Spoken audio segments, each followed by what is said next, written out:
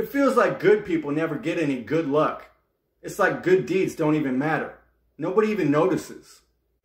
A character is defined as who you are and what you do when nobody else is looking. Not a lot of people would pass that test. I feel like if you're a good person, you should be rewarded. And you are. You're rewarded with life. The only drawback is you have to share life with all the bad people. That's the problem. That's why it's important for good people to look out for one another. Because it doesn't seem like the universe is going to be all that giving to us. So we have to make sure to be giving to one another. And yeah, I know being good is its own reward, but that sucks. The real truth of that is this. The difference between good people and bad people is choice and circumstance. So who are we kidding? The good guys are the good guys because they're good guys. It's just as simple as that.